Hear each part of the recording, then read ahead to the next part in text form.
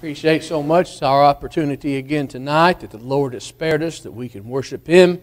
Thankful for your presence. If you have your New Testament, if you'll turn with me to the book of Matthew in the 19th chapter, I want to read a few verses for the thought of our study. Matthew chapter 19. Let's begin reading at verse 16, and we'll read down through verse 22.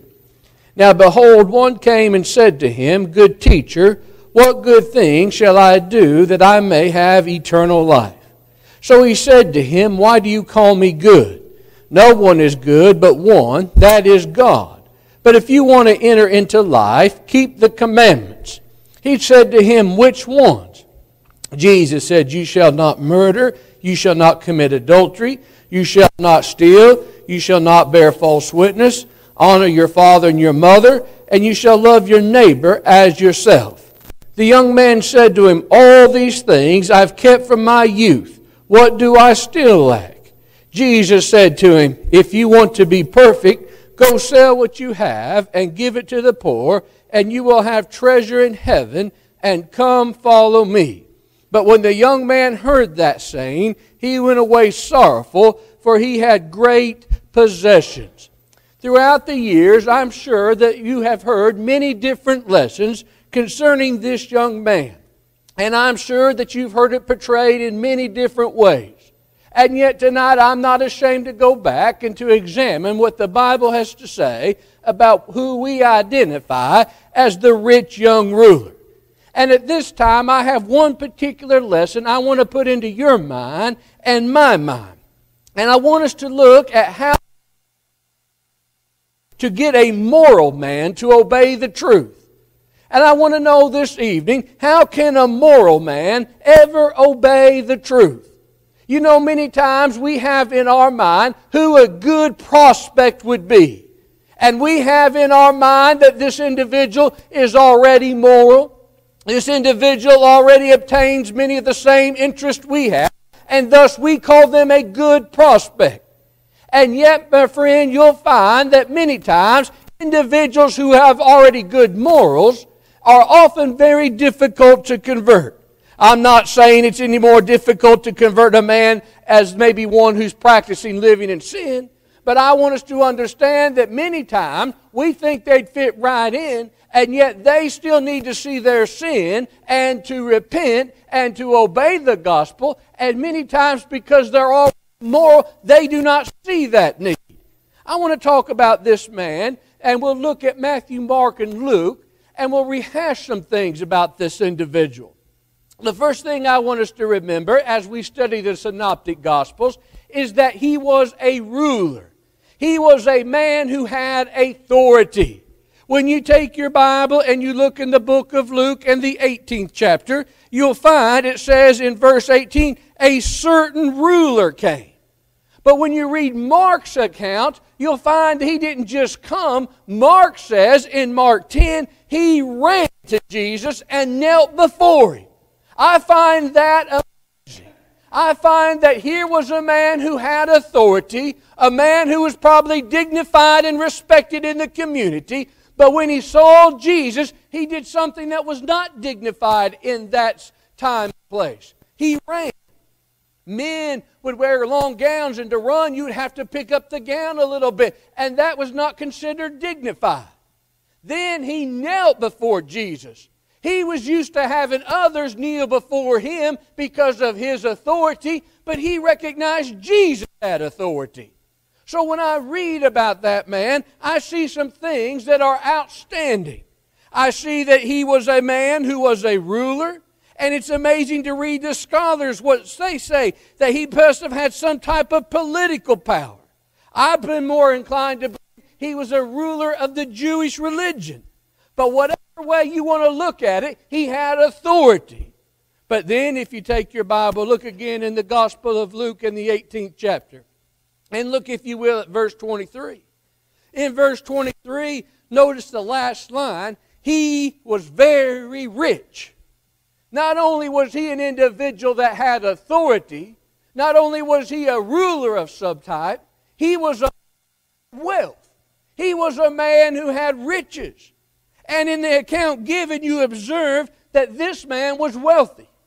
But I want to stop for just a moment. I want you to observe that's not a sin. I've had some preachers almost get up and act like if somebody has money, that's a sin. No, the Bible says the love of money is the root of all kinds of evil. Loving money is the sin. But I'll tell you, some people can work and obtain wealth and be kind and generous and share it. And I've seen individuals who had all kinds of money and you wouldn't know it because they were generous with what they had. They didn't try to flaunt what they had. And they were individuals who did not try to love money, but they loved God. It's one thing to be wealthy. It's another thing to love wealth. And I'll tell you, friend, you can love a dime just as much as you can $1 million. And I've seen some people who are stingy over a dime as much as they would be over $1 million. But I want you to notice a third thing. He had morals.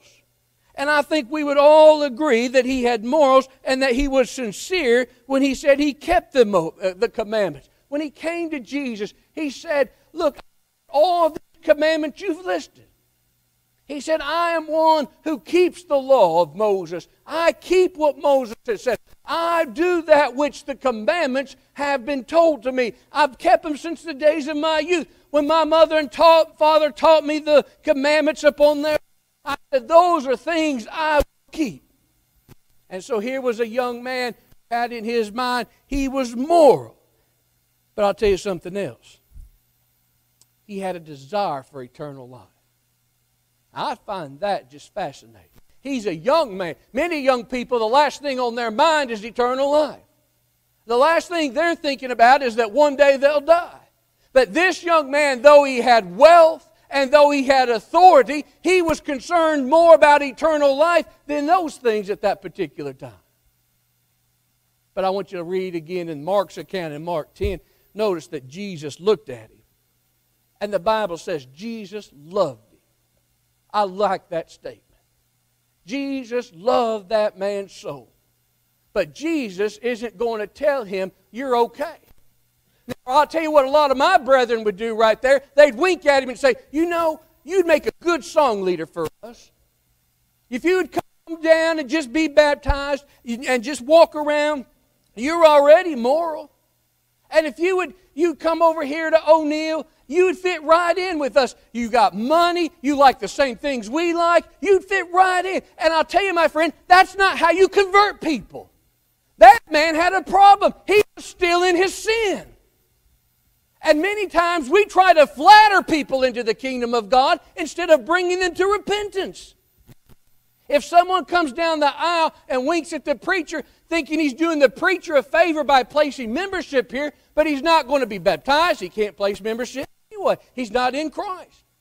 And if he comes forward and he thinks, well, I'm just going to do them a favor by being here, he misunderstands the kingdom of God in the first place. And I'm fearful we sometimes left that impression. Now you say, now Mike, you're going to run people off. I'm not trying to run anybody off. But have you ever noticed Jesus gave him a decision?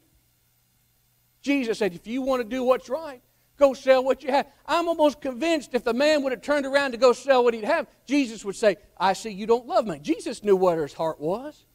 Jesus could read the hearts of men. And so when Jesus said what you have, he knew what that man's problem was. He loved his riches more than he did eternal life. Now, I want to take that, and from this brief view of this man, I want to draw several lessons. And I think they're important to us. Number one, we need to see the danger of being self-deceived. Remember, the man said, I've kept these things from the days of my youth. And there's no doubt he thought he had. He felt he was right with God. But you know, my friend, others thought the same thing. In Acts 23:1, you remember when Paul stood before the high priest? Paul said, I've lived with a clear conscience unto this day. How could Paul say that? Paul said, when I lived in my past, I thought I was doing right, even though I was doing wrong. I think Cornelius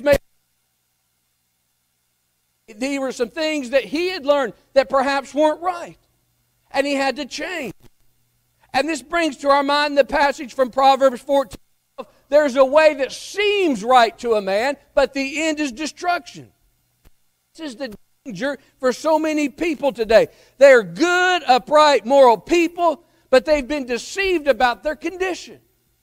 My friend, our morals will not save us. Only we are baptized into Christ for the remission of sins, have been raised up out of that, are following faithfully the Son, walking in His steps, living diligently for it, and we can say that we know our soul is well with God.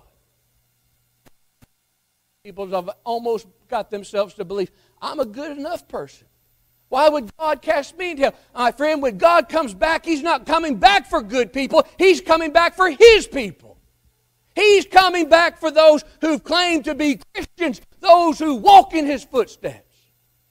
And I've come to find out in life that many times people who are moral and upright and do a lot of good things have figured that they'll be saved by just what they've done, what the Bible says. Secondly, have you ever thought about how wrong one can be? We've noticed the danger of self-deceit, but have you ever thought about how wrong one can be?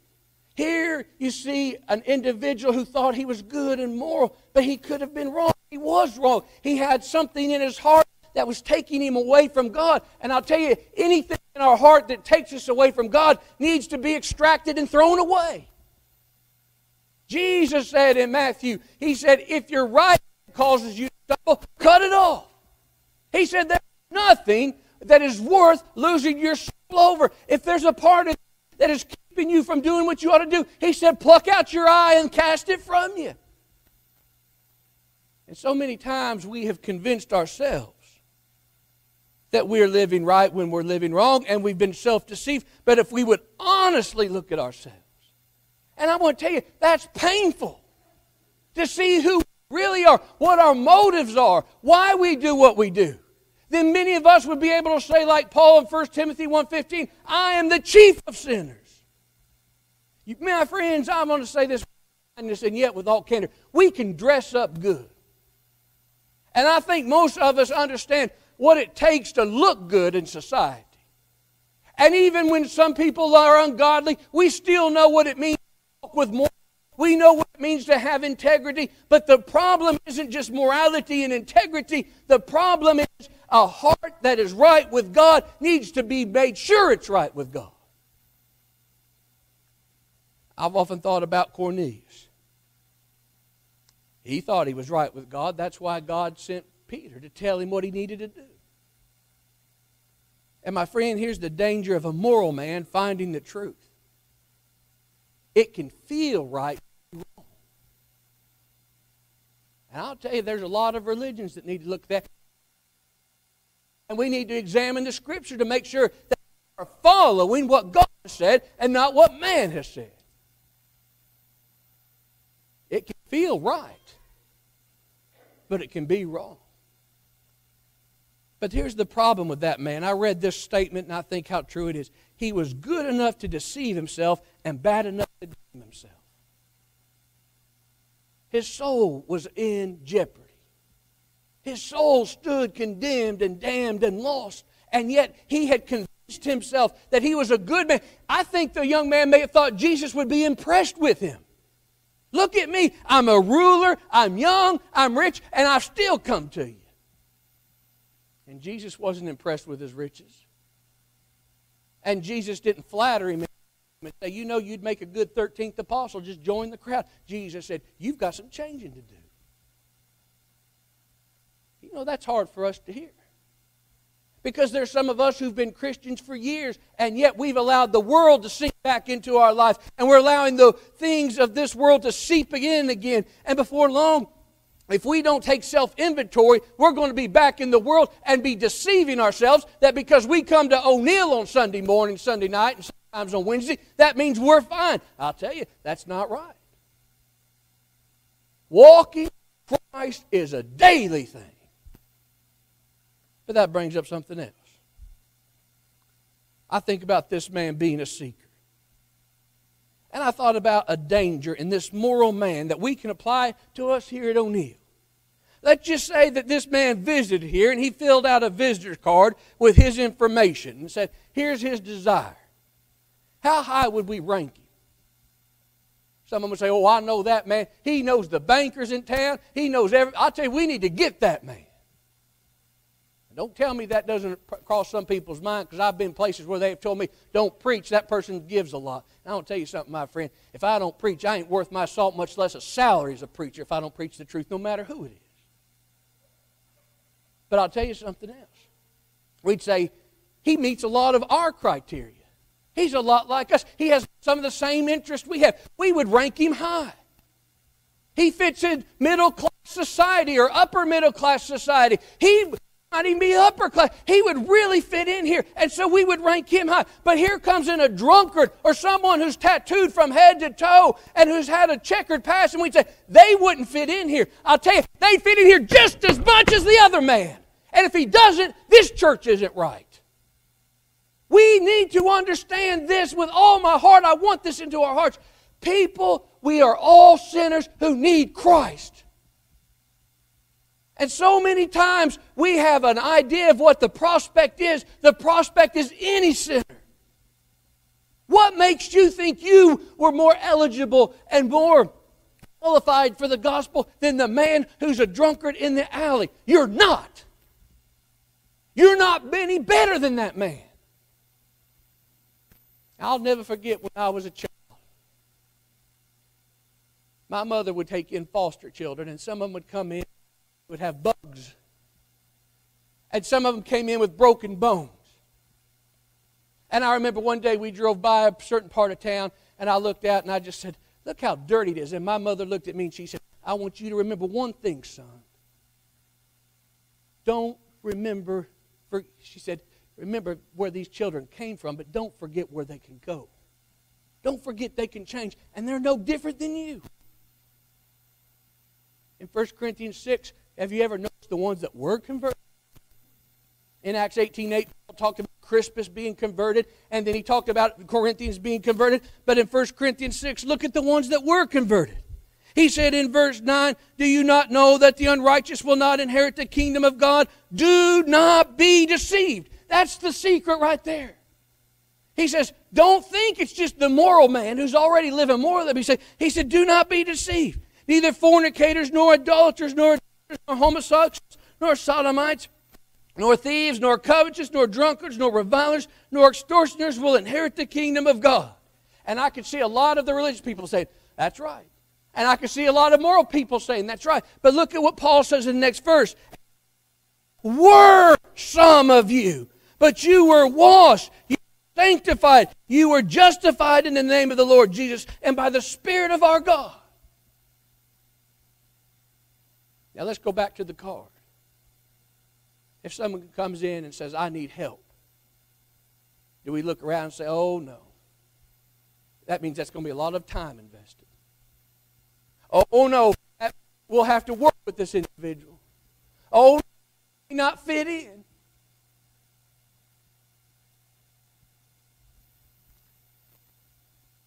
There's danger in people. There's a danger of thinking you're better than somebody else. And can I say with all kindness and with all candor, and yet with love in my heart, if you think you're better than someone else, you're already standing on dangerous ground. Your soul is in danger. Because Jesus didn't just come to die. Jesus came to die for every one of us. And the next time you look out and you see somebody and they just look and you just say, oh, look at that person. I tell you what you say. There go I by the grace of God. And you give them a hand and you tell them the truth. And you tell them they can change their life.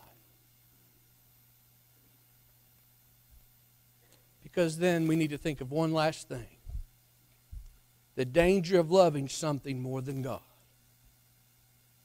That was the man. And you want to know why many will walk out tonight? Because they love something more than God.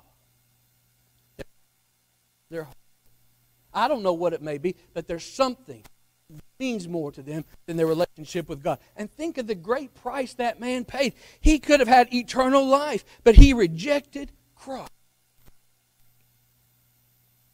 Can you think about what in this world is worth more than eternal life? I haven't found a thing. My mother was dying, and she called me to her back room. And she was showing me some of her furniture. And she said, I want you to look at that. And then she looked at me and she said, you know what that is, Mike? She called me Michael. She didn't like me to be called Mike. Michael, you know what that is? I said, what? Just something else to dust. I'll tell you. I think a lot of us need to look inside and see where our heart is. Do we think we're going to go to heaven just because we're moral, but we've not submitted to Christ? Nope. Do we think that we are superior to somebody else and that God will like us because we don't do some of these things? Nope. Paul was a murderer. David was an adulterer. Noah was a drunkard. And I'll tell you what all of them did. They all made the heroes of faith. Why? Because they changed their life. And sometimes what it takes is some of us to see how far we've really gone from God. And I'll tell you, young men and young ladies, you may be going to Athens Bible School. Good for you. That doesn't mean you got your ticket punched to heaven. You may go on to a college, and that college teaches Bible. Good for you. That doesn't mean your ticket's punched to heaven. You may say, I don't associate with the world. There's the problem.